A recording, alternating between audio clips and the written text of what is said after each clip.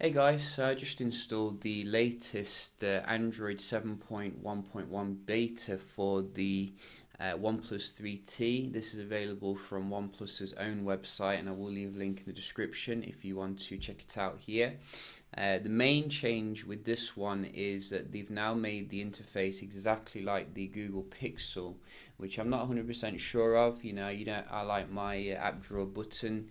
But nevertheless, it is quite interesting here to see most manufacturers are actually going with the Pixel interface now. We did see that with the Moto phones as well. There's some other changes as well with this. We're getting redesigned UI for the launcher settings. So let's have a look at that. If we just go to the launcher, so you can see we do get the same kind of thing here, like different icons that you can do.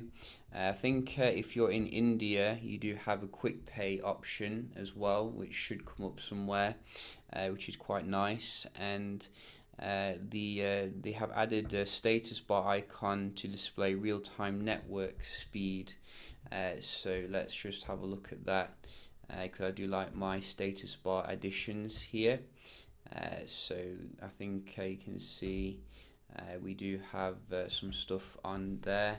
I don't know if I'm actually connected again. You can see I'm disconnected. Terrible preparation here, but we are going to get connected very quickly, so we can see this. I wonder if OnePlus will be making a like Android O kind of developer preview. That would be pretty nice to see for the OnePlus. So yes, there you can see up there, very nice. So you can see at all times basically how much data you're using, which is pretty awesome. Also, there are some other things as well. We're getting optimized camera EIS for videos.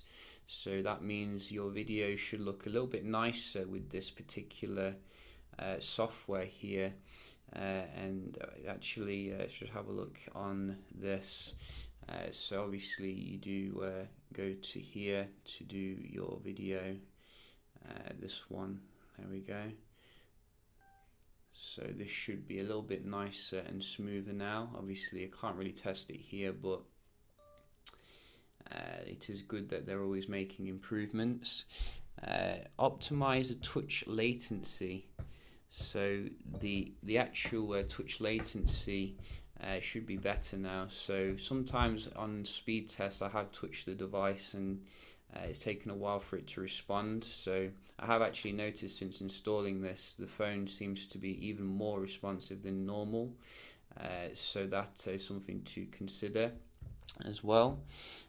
Improved contacts management as well. Added automatic night mode. So we can see this is the night mode button, and you do have an automatic availability of this now, which is very nice to see. I'm just going to turn this off because it does bugger with my eyes a little bit. Also added gaming do not disturb mode.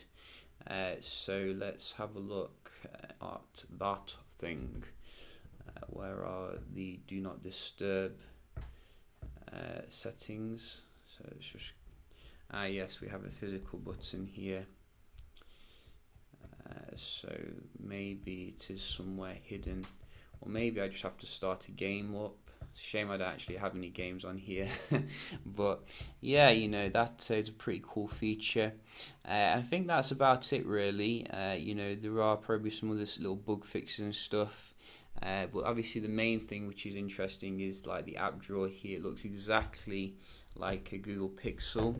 I don't know if we have the Google Assistant unfortunately yet though. That would be nice to see as well coming down. But yeah, just a quick look at the latest software here for the OnePlus 3T. I will just quickly show you the build as well. You can see the build number down here. and all the information.